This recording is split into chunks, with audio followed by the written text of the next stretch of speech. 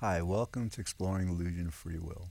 My name is George Ortega, and today our topic is free will versus universal will belief, the new intelligence slash morality tests. And this should be a fun show. Ordinarily, I go through the purpose of the show and a brief definition of free will and explanation. I'll do this very, very briefly. The purpose of the show is to create a better world because the belief in free will causes unnecessary blame, arrogance, envy, it's guilt. And to the extent that we overcome it, we create a better world for everyone. Okay.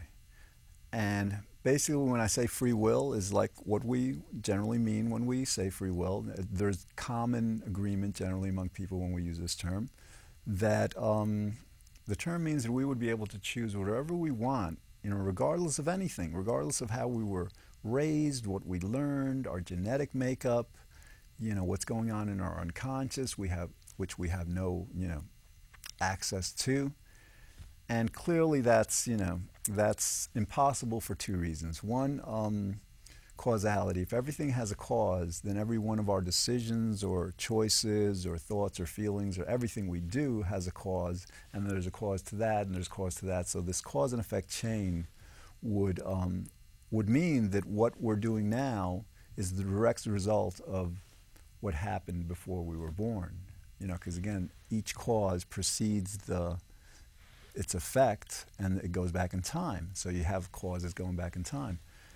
Okay, so that's good for that. All right, so now what I'm proposing is a new kind of intelligence morality test, because the kind of intelligence morality tests that they use, I've got a couple of friends of mine. They're both Menzas. They're not all that sharp on logic. I mean, they one of them gets this, that free will is an illusion. The other one doesn't. And we're going to get into why that is.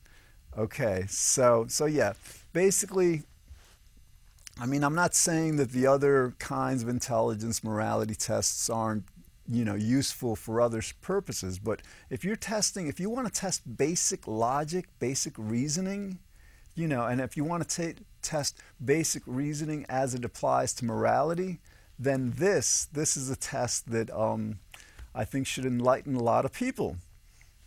Okay, so the test is actually, if the test is like, does a person understand that because everything has a cause, free will is impossible?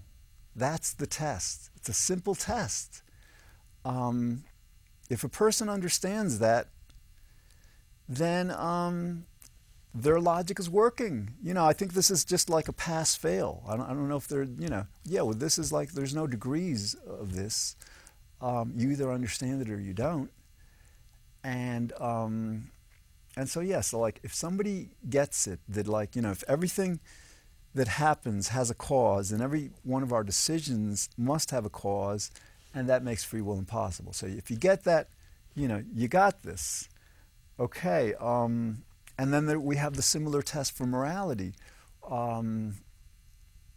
What happens, there's a lot of philosophers that say, like philosophers, scientists, there's this guy, what's his name, Michael Gazzaniga, who refers to himself as the father of cognitive neuroscience. He just came out with a book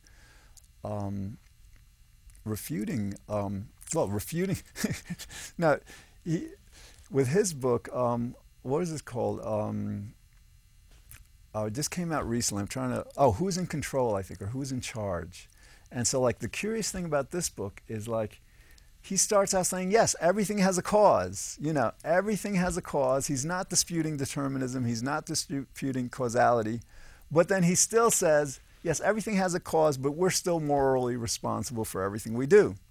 Okay, he passes the first part of the test, but then he fails, because if he really understood the ramifications, the implications of everything having a cause, then he'd realize that no, we are not, quote unquote, morally responsible for anything. Because if nothing is up to us, how could we be morally responsible?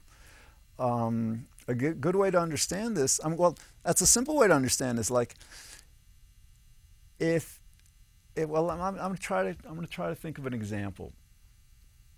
Let's say,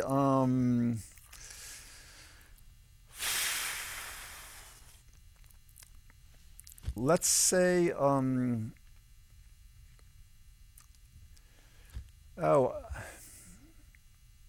all right, no, no. I don't, for whatever reason, I don't want to go with an example on this. Basically, it's just the idea that, like, if if everything is caused, if everything is causal, if the universe is causal, if all our behavior is causal, then that means that it's not up to us. That means that things that were happening before we're born are completely determining everything that's happening now. So if we make a moral decision now, it's got to be based completely, not just based, it's got to be the exact, complete result of this chain of causality that, again, stretches that to before we were born. Okay, and so now you can see that, like, you can't say, it's illogical, it's getting it wrong to say, yes, determinism is true, but we're still morally responsible. What you can say is, like, fine, determinism is true, we don't have a free will, but we can kind of, like, we have to quote unquote assume responsibility, or quote unquote act as if we're responsible. But I want to explain the difference. Like, to me personally, it seems that, like, when I do things that are moral or right, it seems like the universe rewards me in some way, pleasure. This guy, John Locke, he's a British philosopher, he would define goodness as that which creates happiness. So in my experience, when I do something good or right or moral, the universe rewards me with happiness or pleasure, whatever. When I do something wrong, I tend to be punished. So I get this. So in other words, like, I don't say to myself, well, I don't have a free will, so that means I can do whatever I want, I can say whatever I want, because I understand that even though I don't have a free will, I am like, the universe makes me do stuff, that it will reward or punish me for.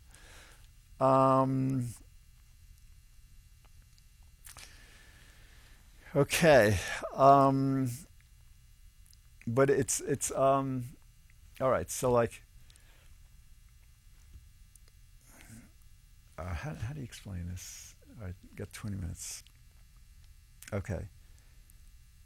Now, if can you see how, like, if everything has a cause, then we can't be morally responsible. So, Gazaniga, what we were saying, like, if you get the determinism right, you can't get the morality wrong. In other words, if everything's predetermined, if everything's causal, there is no personal morality. You can't blame yourself. Oh, what I wanted to say before is the utility of understanding this is, like, fine, we assume personal responsibility in a sense, but when we do what's wrong, because, like, we don't have a free will. If we had a free will, we'd be doing right all the time. So when we or others do what's wrong, we will not blame ourselves or others. We will not blame others for whatever.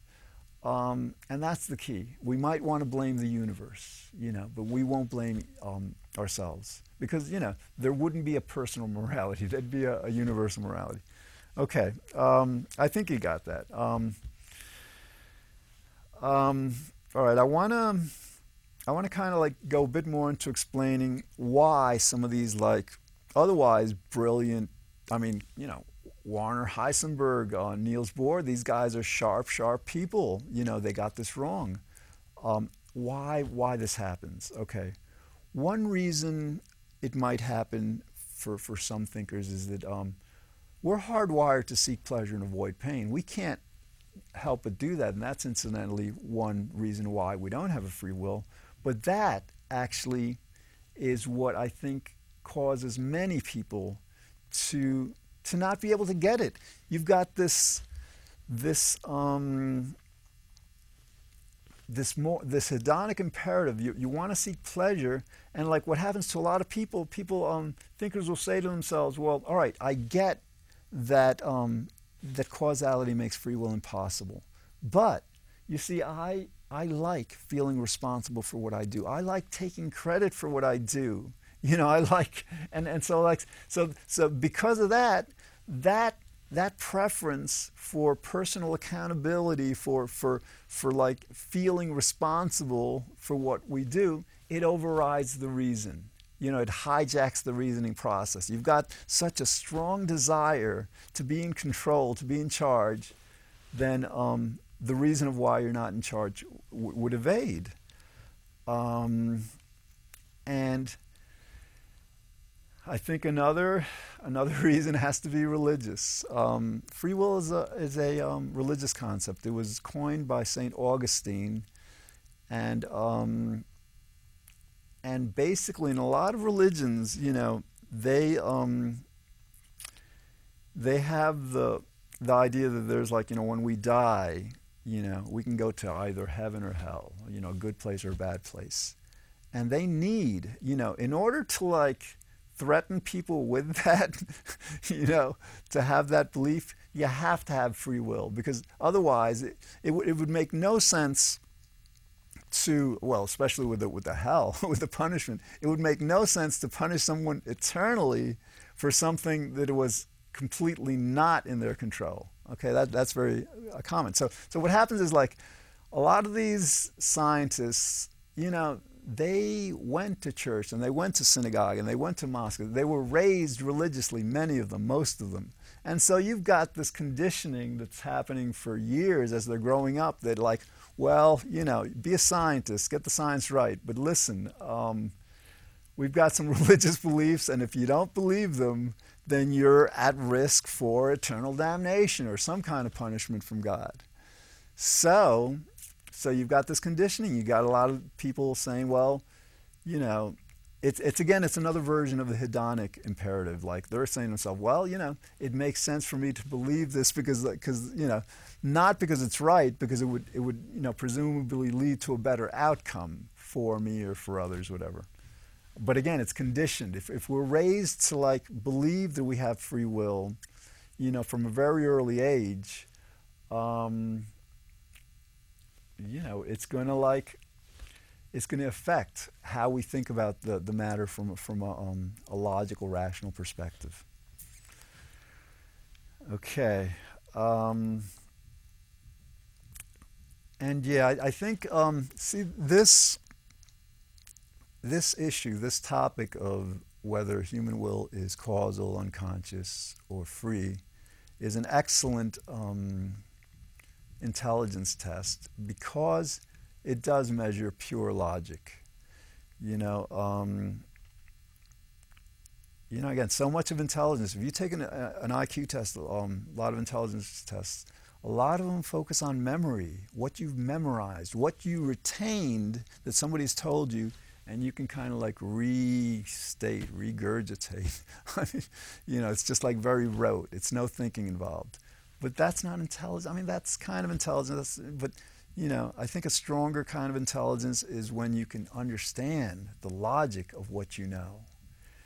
So again, if you want to try to understand why so many thinkers, scientists, physicists have gotten this wrong, believe that some things aren't cause, believe that we have a free will, then go back to the idea that, like, to become a physicist, you got to remember a lot of equations. Memory is very, very strong, and so, like, you have a lot of them. That's how they got through school. That's how they got their degrees. That's how they operate in the world. It's not so much about thinking; it's about reciting what they've learned. Okay, and that's the way our culture is. That's how a lot of schools run. Again, I'm not saying that there's no logic taught at all, but I don't remember ever having a course in logic in elementary school, junior high school, high school. All right, so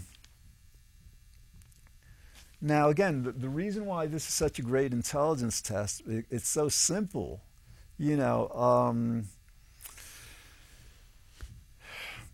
In order for us to have, I mean, well, no, no. Let's deal with the causality part. Because, like, yeah, in order for us to have a free will, I'm saying it's the term is incoherent. I'm trying to say, in order for us to have a free will, what would have to happen? We would have to be in control of everything. Okay? We would have to be in control of everything that makes us decide what we do. And that would kind of like make us into a god, which we're not, you know. But okay, the test is like, if everything has a cause, again, it's so simple. If everything has a cause, every decision we make has a cause. If every decision we make has a cause, then there's a cause to that cause, and then there's a cause to that cause. And, you know, you don't have a beginning cause, okay? Like, there's a cause to our decision, there's a cause to that cause, there's a cause to that cause, there's a cause to that cause, and these causes are always going back in time. It couldn't be more simple, okay? It couldn't be more simple. And when you apply the state of the universe explanation to this, that basically the most fundamental explanation of cause and effect, of causality, is that you have this one universe, this one reality that is evolving moment by moment as we go from the past to the present to the future. It evolves, it changes, the particles change, things move. You know, the state of the universe right at this moment is different than it was 10 seconds ago, but it was completely determined by it. And the state of the universe now at this moment is going to completely determine the state of the universe next. All right. I think you can see how clear that logic is. So we, you know, that so many, you know, ostensibly brilliant people get this wrong. You know, you've got to appreciate the importance of both emotions and conditioning in how we apply logic. And also, I think it's just like, yeah, I think that, you know, some of us just no, I think what I want to say is that logic requires objectivity. Okay, and that means taking yourself away from the situation. That means, like, for example, you know, I might feel, I don't, I guess, but I might, well, yeah, I wish I had a free will, you know, that I could just, like, be however I wanted to. But I might feel that I have a free will, okay, but because it feels good. Because it feels good to you know, to have that illusion, whatever. Because we do have illusions that we sometimes choose, whatever. But that's a different story. But that might feel good, all right. But if we're going to address this question logically, we've got to put our personal preferences aside. This is science. This is logic. This isn't like, you know, well, you know, I feel it should be the right answer, so it's the right answer. So regardless of our wanting to have a free will, whatever, we have to have a mind that's objective enough to overcome that personal preference. In other words, we have to, like, look at the problem, look at the situation, look at causality, what exactly causality is, what it does, how it affects our decisions, our every behavior, objectively, clearly, rationally, logically, apart from our preferences, apart from how we would like reality to be. Sure, we would like for there to be a free will. We'd all be good. We'd all be completely happy. But, you know, when we, obviously we're not. Obviously, you know. All right. So this, you know, all right. So I don't know. I've got notes here.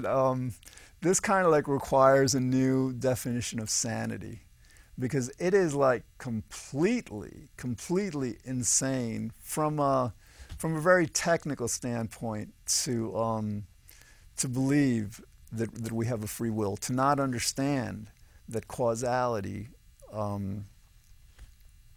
prohibits free will. Now, I say it's like, it's insane fundamentally, but you know, I just, as a caveat, if maintaining this illusion that you have a free will leads you to to lead a better, a happier life, then maybe that illusion for you, for some of us, isn't so completely insane. It is insane because it doesn't make sense, but if it makes sense to your life, again, perfect example. We have no idea what happens when we die.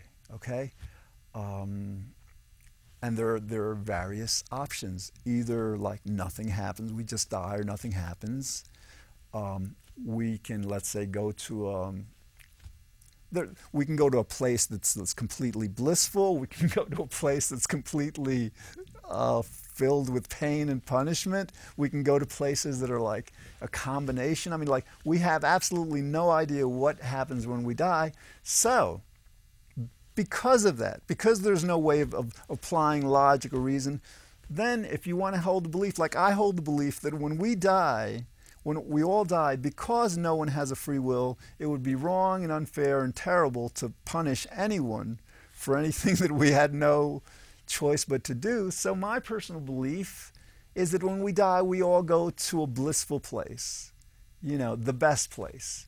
And yeah, I have no proof about it, and it may be an illusion, it may not, but I'm choosing this belief because it feels good, but I'm not, in other words, there's no logical refutation to my belief that we go to a blissful place. And again, I can't prove it, but it's a belief. But this belief in a blissful place after death is completely different from, our belief that we have a free will, because, the fundamental nature of reality argues against free will. Change, causality. Okay. Okay. Now, I have a feeling that this delusion of free will that we have collectively, it's not going to last all that much longer. One, because it's out there. I mean, the universe is like, we do this call-in show, time for a commercial. We do this call-in show in Manhattan, Manhattan Neighborhood Network, Channel 56, every Wednesday at 11 p.m. And it's a debate show. We have people calling in. My friend, who wants to be known as the messenger, for this show, I'm the truth machine, okay? And we're basically, we're reaching people, This show, as a matter of fact, I'm going to do a commercial for this show. I did a Google search. I did the search terms free will, in quotes, and determinism for the years 2005, 2006. How many results in Google, okay? And just briefly, I'll present this perhaps on another show. In 2010, there were about, I think, 10,000 results, okay? Then what happened in 2011? I started doing this show January 6th. So again, the whole year of 2010, there were like 10,000 results for free will, in quotes, determinism. 2011, there were 27,000 results. So what I'm saying is, yeah, people are getting the message. There's interest. Interest in this is really mushrooming. And March 6th, when Sam Harris, who's a best-selling author, comes out with his book refuting free will, it's going to be even that more out there.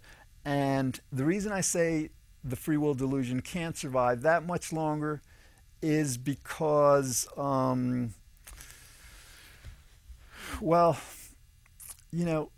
our world is has challenges. I mean, it's not just the economy, the global economy. Much more serious, really, for the decades to come, is climate change.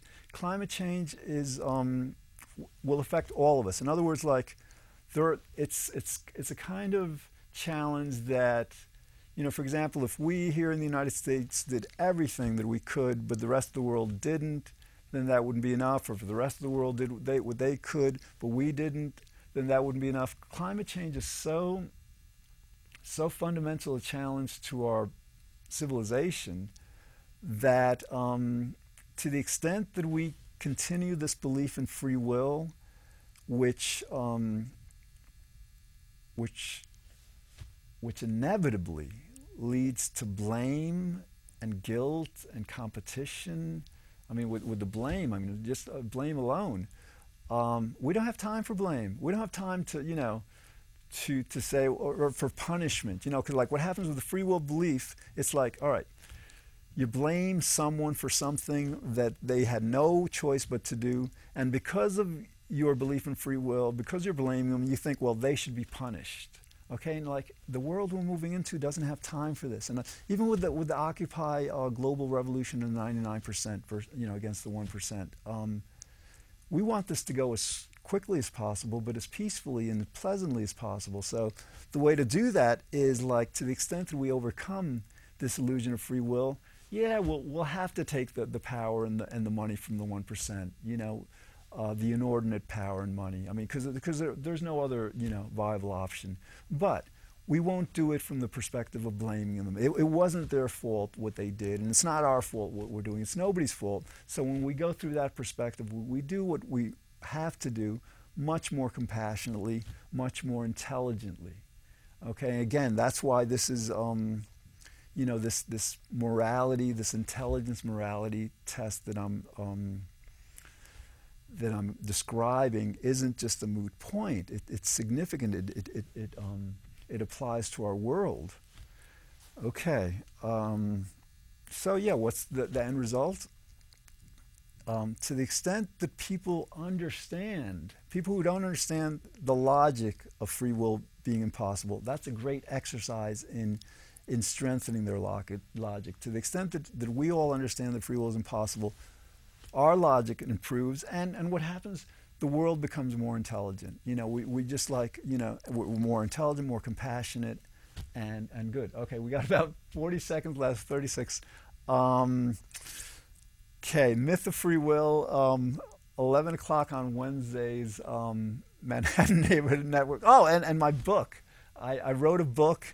It's free online, okay? I mean, like, it's called Exploring the Illusion of Free Will, same as the title of the show. And if you go to Google Books, it's right there. It's a PDF. You can download it onto your smartphone, onto your and read it anytime. Okay, that's all we have time for today. Hope you're having a great day, and I'll be back to talk more about this. Thanks.